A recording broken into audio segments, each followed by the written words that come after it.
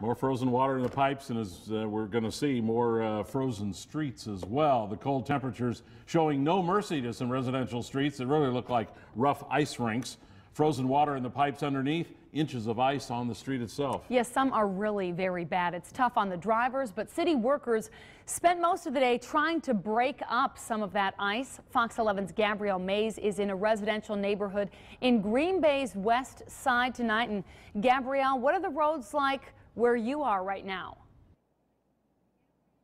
Michelle, I'm on Careful Drive, and if you take a look at these roads, you should be careful because it's very slippery, it's very dangerous, and if you have to drive or walk on them, it can be treacherous. Now, I spoke with some residents earlier today, and they talked with me about how they're dealing with these icy conditions. We've lived here about 4 years now, and this is the worst that we've seen. Trisha Gay lives on Crusade Lane, just south of West Mason Street. She says the roads in her neighborhood are dangerous. There's a stop sign right here. There's just glare ice for a long time. Coming home yesterday, we came down that hill over there, and we honestly could not stop. We were just kind of pumping our brake. Gay isn't the only one having a tough time driving. Peter Beth is just 4 miles away. His house on Kennedy Drive is east of Highway 41. The ruts are so deep in some places you have to go only about 10 miles an hour. If you don't drive exactly in them, I think it could damage tires. The city has 7 road graders, and today these 2 are cutting through the ice.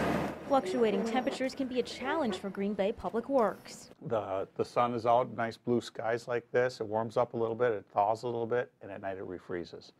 So it starts getting icy and slippery, and that's when Public Works has to kind of be on its toes and make sure we know what's going on around the city.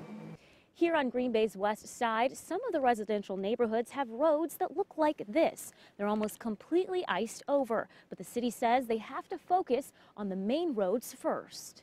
The city's policy is we will only plow residential streets if a snow or winter event exceeds 2 inches in accumulation. And even then, Pierlot says not all roads are automatically cleared. The city will look at the roads and determine which ones need work. Back at Trisha Gay's house, the road graders and tractors are removing ice and snow, something Gay is happy to see. It's really great. It makes me feel a lot safer when I'm driving home.